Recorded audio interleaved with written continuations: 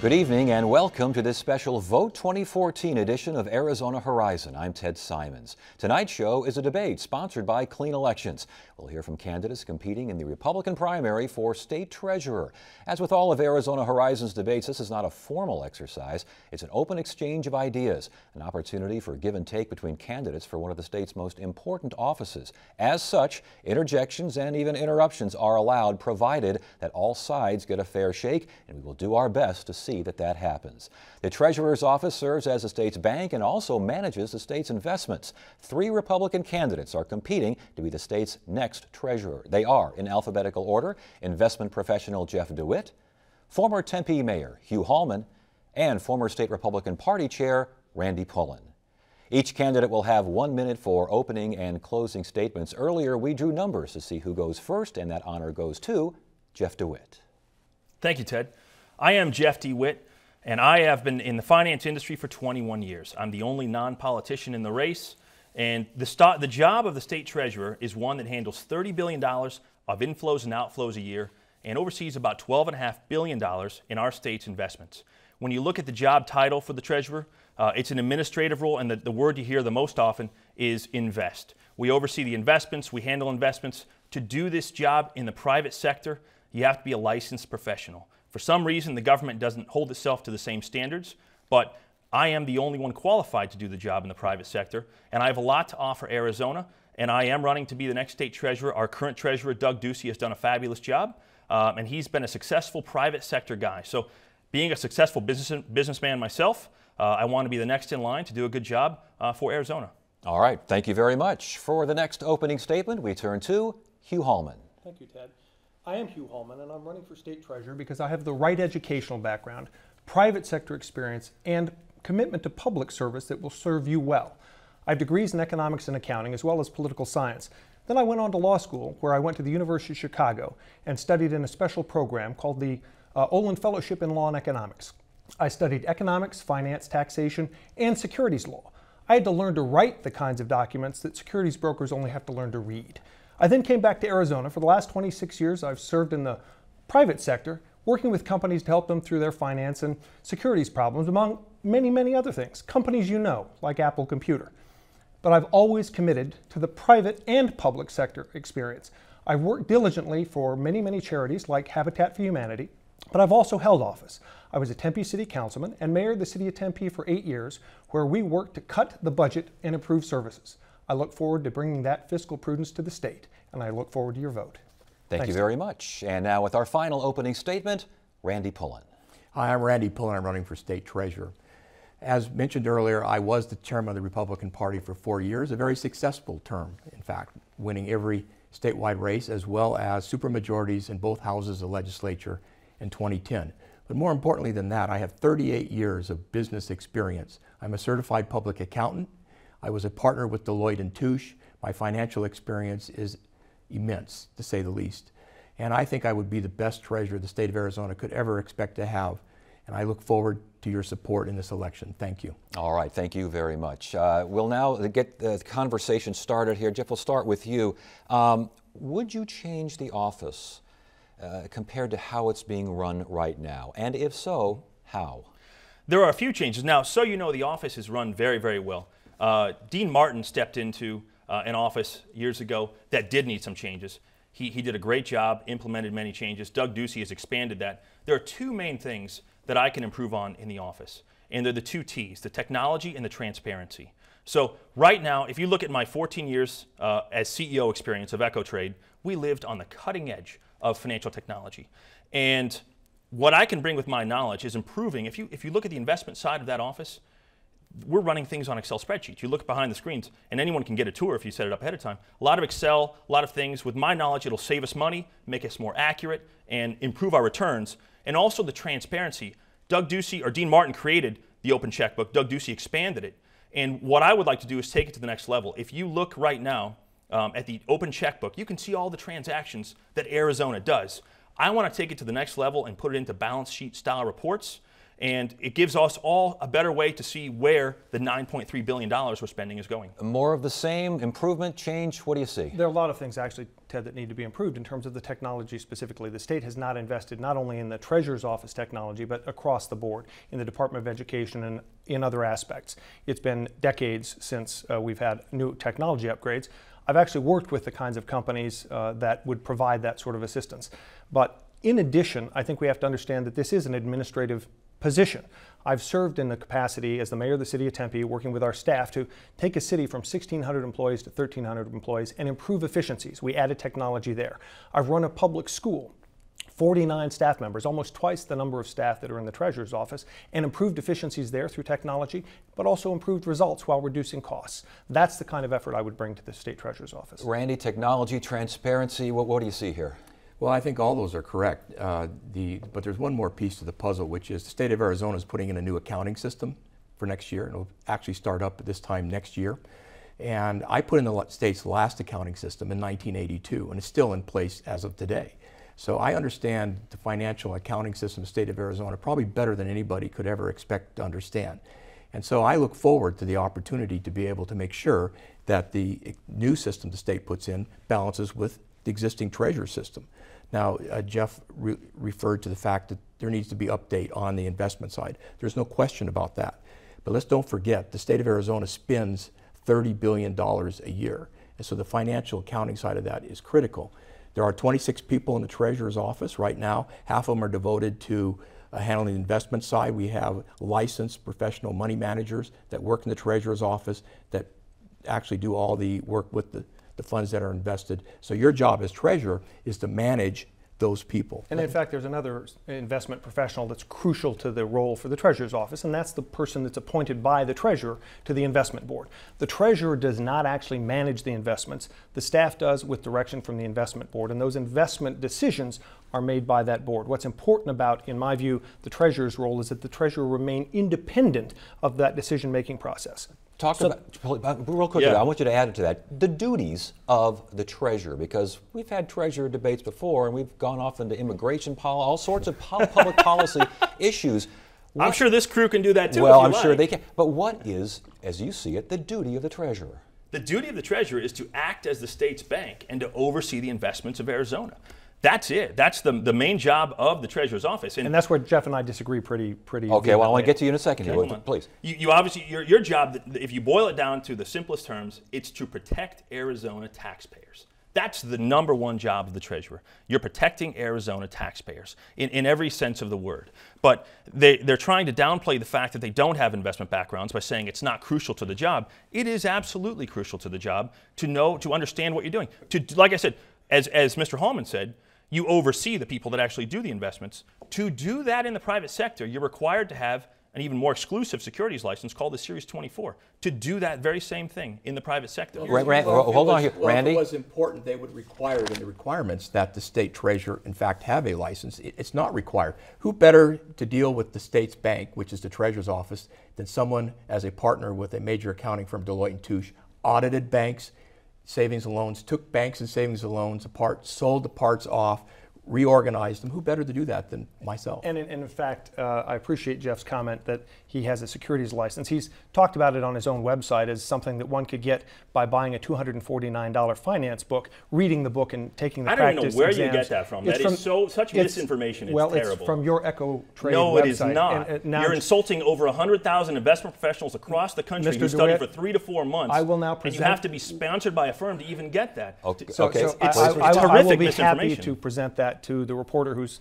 with us today. But in addition, the reality is I took 3 years to study law and economics, including securities law. The point I was making earlier is it's crucial that the treasurer maintain an independent position from the actual decision-making process so that the treasurer can hold the entire process accountable to protect Arizona taxpayers. The very number one job called out in the statutes is that the treasurer must protect principal at all costs. That's job one. is safety, security of the investments. It's as if we have retirees' investment money and we have to protect the principal first. Okay, with that in mind, the idea of being prudent. First of all, do you think that the Office of the Treasurer here the past 4 years or so, has the Treasurer been prudent with the state's investments? I think Doug Ducey's done a great job. And they actually did some research. They actually looked at the spread of how they were investing the assets and did a research project on that. And in fact, the Treasurer was even more conservative than what they were suggesting in that study that was done. So I think he's done a very good job. He's made money for the state in terms of return on investment. They've changed the basic allocation, which is now 60% stocks and 40% fixed assets, and that's probably the right move at the time. Do you think the office has shown a prudent method of investment, A, and B, has it been too prudent? Can you get out there and do a little bit more for the state? No, I think they've done it right, honestly. Doug Ducey has done a great job, and a lot of that comes back to the fact that he's been so successful in the private sector. We all know his success with Cold Stone Creamery, and no one can argue he's been a very, very successful guy. When you take someone like that, a successful person from the private sector, and they make our best elected officials. That's where I want to fall in line too. They're knocking the success I've had with EchoTrade, but quite frankly, I started EchoTrade in 1999 with just a dozen traders and 2 programmers, and I grew to over 500 licensed professional exchange members by the end of the decade. Are you knocking his success? No, in fact, what really starts this is he likes to knock other people's success. And the reality is, not only have I had a successful private sector career, but I've always committed to the public sector. You've seen that. And as a result, I have worked for the residents of the city of Tempe to reduce budgets and improve services. I've worked for a charity that is a school, and it is now one of the highest ranking public schools in the state of Arizona. That's a commitment I've made that I won't apologize for. Mr. DeWitt likes to call people who spend their time both in the private sector and the public sector career politicians. The interesting thing is he admires Mr. Ducey, who's now running for another office. You can't have it both ways.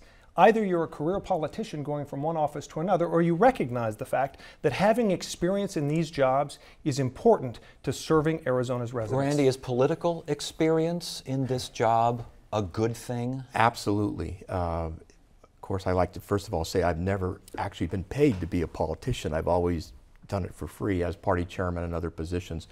But knowing the politics is very critical, and I'll go back to the 2010 situation where the state was essentially bankrupt and we had to work our way out of it. I was in meetings every week with staff down at the governor's office and the legislature, looking at the different ways we could cut back on expenditures and how we're going to get the budget balanced. And so I look at going forward, we're going to have a similar situation in the future, and the treasurer's ability to be able to work with those other people politically is very, very important. I would like to just say one more thing. I think Jeff did start a very successful company, and I appreciate that. I've started companies too, and I know how hard it is to be successful as an entrepreneur, so I give him credit for having done that. I think it's very important. How much input do you think the treasurer should have over legislative policy, public policy? I mean, how much should you be involved with that when you got a $12 billion investment portfolio to take care of? No, I believe the treasurer needs to be really independent from the process. The treasurer needs to concentrate on job number one, which is protecting Arizona taxpayers, and not get caught up in the politics that surrounds, obviously, the Capitol. I think keeping the treasurer as independent as possible is where we need to be. And I want to respond to Mr. Hallman's point. He says that because I say good things about our current treasurer that's now running for governor, that I'm supporting, some kind of longtime politician. But no, and neither do we ever knock success. But Randy and I knock is when Mr. Hallman tries to run on his background as mayor of Tempe and balancing the budget. But when you do that by increasing the property taxes on your residents by 70%, that's something to knock. I don't believe that the way to balance a budget is to give out government handouts and then raise your property taxes and your fees and everything else that goes along with it. Need a response. Happy to respond. First of all, I keep missing out on your first questions, which are prudence and other things. Dean Martin has endorsed me for this office because he knows how I handle things as the mayor of the city of Tempe. When they can't come up with something real to say about my resume, stuff gets made up. The city of Tempe froze its property tax when I was mayor. It took almost 12 years to get that done. What we did was stop the games that politicians play of letting property value increases allow property tax increases to happen. So we froze the city of Tempe's property tax levy. Is it perfect? No. Why? Because the legislature, for example, changed the formula for the amount of property tax that residents pay versus the amount of tax that businesses pay. Ted, this is complex stuff, but unless you've actually been involved in it, you can't tell the difference between a property tax freeze and a property tax increase. More importantly, we actually reduced the city of Tempe's budget by more than 18%. Randy, you agree with that? Well, no, because I can show you, you can go out to Maricopa County site and you will see that while the property values in Tempe went down, if you look at the city of Tempe's taxes, you will see that in fact they went up. In fact, Mr. Hallman's taxes went up. He just skipped. That is. He just said in fact. When property, the way our formula works for property tax, and this is where everybody's going to get bored, you have property value times rate the equals bottom your line is property taxes tax went up. bill. Taxes the way went up. Tempe's property Taxes collections went up was the fact that we expanded the economy, and that's a good thing. That's exactly what Ronald Reagan stood for. And Did that's the rising tide lift that particular vote? The rising tide lifted values all votes went in down, Tempe. Randy, please. taxes And went now up. that values have gone up, Hugh, rates have gone down. Hugh, let Randy speak, please. Values in Tempe went down, taxes went up, tax rates went up. And You know, that's he had the to just bottom correct line. himself. Tax rates went up. What he's talking No, about is total the property game that taxes went politicians up. play between property taxes values and went up. rates. And what I finally got done for Tempe, and I think it should be done statewide, is as values go up, the rate automatically should come down, and that's what we did in Tempe. And now that property taxes went up. Now that property values have gone up, what he's showing you is that we have actually collected. That is the city of Tempe. He's showing us Property what are you showing us there, taxes Randy? went up. Yes. Now what he's showing you is came property off tax this collections came- went up. This came off the Maricopa County Treasurer's website, who's endorsed me, by the way. And you can see every year property taxes in the city of Tempe went up. Now, we're not talking about the state's taxes or the county's taxes. We're talking about the city of Tempe's taxes went up. And its total tax collections did go up, and that is a sign of success. Well, see, you it go went to up. you go to Well, Tempe. okay, no, Ted, let me finish here. Okay, please. He just said, trying to make it sound like I increased property taxes on individuals in Tempe. What has happened in Tempe is the economy grew. Go out and look at Tempe. Almost every politician is now taking Okay. pictures at our town lake with all of the development Okay, that's happening. we've got, is it fair That's to say property tax that he development. increased taxes when tax collections went up because, as he says, things were getting better? Yeah, what he did was this in Tempe. They did increase their sales tax. That went to a popular vote that he pushed there. Now, on the property tax level, they took the collection rate from $1.40 per 100,000 of assessed value up to $2.48. When he says he froze it, what they ended up doing was in 2011, they froze it at 2008 levels. So as property values came down, when everyone expected to now save money on the taxes, they were now paying more every year, pegged to inflation, frozen at the highest amount. And that's actually It's one wrong. of the reasons that one of my strongest bases of support comes from Tempe residents. You think as a longtime mayor and politician there, you would have support from your own constituents, but the reason, and the other reason is when they pushed that property tax hike through, they did it in an authoritarian manner where it didn't even go to a popular vote. And that's another wrong thing that I think politicians do when they take these things and push them through by a vote of just themselves and not the So constituents. Last point on this, This, please. of course, is why people get fairly confused. All jurisdictions vote directly on these items. Secondly, property tax values have now gone up in Tempe precipitously, and the rate's been ticking down exactly as it was intended to, so that we don't have property tax increases. People like to confuse the difference between the property tax rate and property tax values when what matters is the bill that people pay. And the fact that you can't tell the difference between those things demonstrates it's too complex an issue for it's either not of you to that handle. complex. Let me just sum it up this I thought it way. was the last time Let me just around, sum it Ted. up. I'll this just way. go back well, we again. got Okay. During the years when you property just said values, they don't understand what you're talking when about. I have to have property them respond to values, that. when property values were going up in those years in Tempe when we had the bubble, they kept their tax rate the same, so they continued to have this increase in property taxes. And then when values went down, they increased their rate in order to keep their taxes up above where they were. Now, Ted, so no, that's to my exactly point, what I'll went answer on. myself. And Mr. Pullen, here's the your exact property point. taxes I went voted up against the personally. fact that my council would not reduce the property tax rate when property values were going up because it imposes a property tax increase. Your viewers get that. So the way to finally solve the problem of having council members and other jurisdictions also say, I didn't increase your taxes, I kept the rate the same. 47 out of 50 years values went up in Tempe, so property taxes went up, and I voted against the failure to reduce taxes every year. Do I have to live with that? You bet I do. But I finally got my council to understand that if we froze the bills, Everything Okay. else takes care of itself. Okay. That's And why now he's that rated. That's why he's rated champion of big government by Americans But for you know what, Prosperity. what else I'm hearing here? I'm hearing him saying that you simply don't understand. Of course you we don't understand. I'm a this. CPA. I understand this exactly. He has to say that because he has no other way to Well, but explain I mean, the situation what of do increasing taxes. What do Republican voters my think? eighth grade, What do my 8th grade students understand algebra. Well, rate okay. times value equals bill.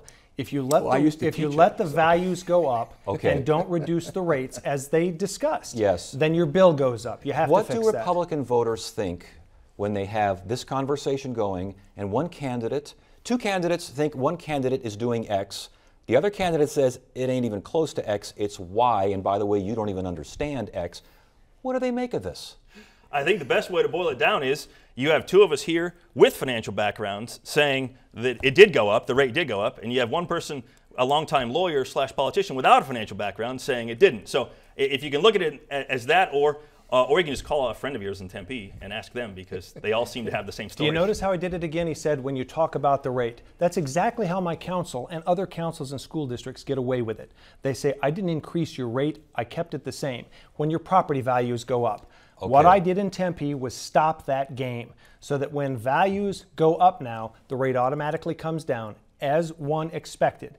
And so at the very end of my tenure, as property taxes hit the bottom, we froze property taxes They on the don't bills. go up. No, that's a collections I got it. chart, Randy. That is still Okay, goes. I So think Ronald we Reagan was we a failure understand. because he got more money into the coffers as president of the United States by cutting tax rates. You would have called him a failure. You In increased tax You rates. increased We tax did rates. not increase That's the tax difference. rates. We froze property taxes and then grew the economy. Okay. So Tempe We property we are tax obviously at collections an are impasse through the here, roof. and There's not one a more. more There's successful one more city in thing that I want to regard. ask here. I have a quote from each of you, or at least a quote from your campaign on your websites. I'm going to start with you, Jeff. Yes. Quote: I look at candidates who want the job, not need a job. What are you saying here? What are you trying to say? That's a great quote, and I'm glad that I said that. I've said that, and they've heard me say it a lot of times. So I love that quote. You know, what I'm trying to say is this. What I view, and I apologize, I don't want to be, say anything negative about my opponents, but they are longtime politicians looking for a stepping stone. Mr. Hallman was running for governor last year and then made a deal to get in this race, to get in the treasurer's race, when his background suggests he should actually be running for attorney general. So instead of this job being a stepping stone for politicians, I believe this is someone that should want the job. I'm the only one, as I said, credentialed to do this job in the private sector. I've been doing finance for 21 years and doing a great job of it. I'm the only one that wants this job, and I'm the only one qualified to do this job in the private sector. Randy, the quote from you was, Arizona must continue to be a loud voice in standing up to broken policies in Washington. Is that the job of the treasurer of Arizona? The job of the treasurer of Arizona obviously is to, one, make sure all the bills for the state get paid, and two, make sure that the money that the state does invest is handled properly, safely, and the way it's supposed to be under statute. But at the end of the day, we are in a terrible situation here where the states are literally almost at war with what's going on in Washington, D.C., and we in Arizona have stood up in the past, and I think we need, as a state, to continue to stand up to support states' rights and to support what is the correct thing for our citizens to want, which is that we control things at the state level. That's why we have the 10th Amendment, and that's why the federal government is way overstepping its bounds, and we at the state level need to continue to push back on Washington, D.C. Hugh, quote, it's time we balanced Arizona's budget in a real and sustainable way. Correct. Job of the treasurer's office? It is the job of the treasurer's office, and I'll also respond to Mr. DeWitt here that I'm somehow seeking a job. I've actually retired in a way from my private sector work because I've done well enough to allow my family to continue doing what it wants to do. I think Mr. DeWitt's done similar things. In terms of the treasurer's office, the reason I'm running is because I investigated whether or not I should run for governor. My kids wrote me a letter and said, Dad, we'd like to see the state of Arizona do better. You did great things in Tempe. We think you ought to do something. What I realized is almost everything I was talking about were fiscal issues. And when the race got fairly crowded, I realized I don't need to be in the big chair. The goal was to provide some service to the state of Arizona, the fiscal prudence that would allow us to balance our budget. We right now have a budget that's about $9 billion in debt. We've run up a $9 billion debt since March of 2008. I did just the opposite in Tempe. We doubled our reserves during the good years so we could make our way through the bad years. I'm going to advocate for that approach for the state of Arizona because we should not be borrowing our children's future to pay for current services. We've got to stop you right there because each candidate is now going to give us a 1-minute closing statement. Going in reverse order of the opening remarks, we start with Randy Pullen. Thank you. I was working on a job with one of my uncles who since passed away a few years ago, and he commented to me one day that growing older, getting lucky is really remembering which room you walked into and why you walked into the room. Well, I'm getting older, but I still am pretty lucky at what I do, and I think I can serve the state of Arizona very well going forward. My background, which includes business, 38 years of finance as a CPA, as well as the former chairman of the Republican Party, really suits well to serve in the role as treasurer for the state of Arizona. I look forward to working with the new governor as well as the leadership in the legislature to balance Arizona's budget, and I look forward to helping Arizona grow in the future. And that's why the governor as well as 20 legislators have endorsed me to be your next treasurer, because they know I can do the job. All right. Thank you very much. For our next closing statement, we turn to Hugh Hallman. Thank you, Ted. Thank you all for the opportunity to be here this evening. I am Hugh Hallman, and I am running for state treasurer because I believe I have the educational background. I have the law degree, that's true, but I studied in finance, economics, and accounting, among other things, to provide that service to the state of Arizona. I have a public sector record that's demonstrated success. Most people know where the city of Tempe is. Most people see that it's now a boom town. The current council members are all now ranked friends of the taxpayers because they have to live with the fiscal policies that I developed over 8 years as mayor of the city of Tempe. Those are the same kinds of policies that I hope to bring to the state of Arizona to get our budget balanced. I've worked with our legislators over the past couple of decades to work on improving how Arizona does its business. My goal is to advocate for you as your chief financial advocate to get our budget back in balance, to get our fiscal house in order. And I look forward to serving you. Thank you for the opportunity. Thank you very much. And now, Jeff DeWitt. Thank you. The main thing I like to get across at all the meetings we go to is it's a very important job to pay attention to, for the reason that the better your state treasurer does, the less Arizona needs of your taxes. I'm the only one here that's not a politician. I'm the only one here with the resume and the background to do this job in the private sector, and I've had a lot of success over 21 years doing this job in the private sector. I'm the only one here that is standing up to Obamacare and did not support the Medicaid expansion, as has been talked about a lot in this race, that the Heritage Foundation estimates will cost Arizona $2.8 billion by 2022. And I'm the only one fighting against the government handouts, and I'm the only one that hasn't raised taxes. I will continue to do that. I will continue to fight against tax increases and fight to protect Arizona taxpayers. And I really want to be your next state treasurer, and I'm asking for your vote. So please go to my website, jeffdewitt.com, and God bless you. All right, thank you all. And the debate goes on. Thank you, candidates. And thank you for watching this special Vote 2014 Clean Elections debate featuring the Republican candidates for treasurer. Our next debate will take place Monday, July 14th, when we hear from Democrats running for superintendent of public instruction. That's it for now. I'm Ted Simons. Thanks for joining us. You have a great evening.